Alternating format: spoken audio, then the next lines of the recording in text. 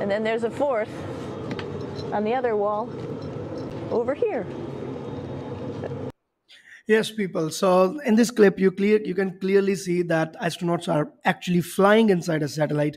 But as I told you earlier, gravity is not zero there because satellite is not able to get rid of the gravitational pull by Earth. So you cannot say that the gravitational forces are zero there. They are not zero. Then why are they flying inside? They are flying inside because everything is falling. Even in a projectile motion, everything is falling. When the cars are jumping from over something, even at that time, we will say that they are falling. So even these satellites are also falling, but they will not fall because when they start falling downwards, the earth starts bending, and so they never fall. But they actually try to fall on the surface of the earth, but they never fall because there is no surface of the earth, and when they turn, even the surface of the earth is turning.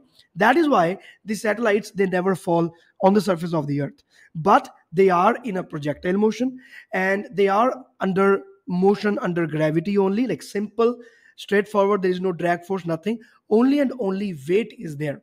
So this is how they manage there. So there are many other things that they were showing earlier. Let me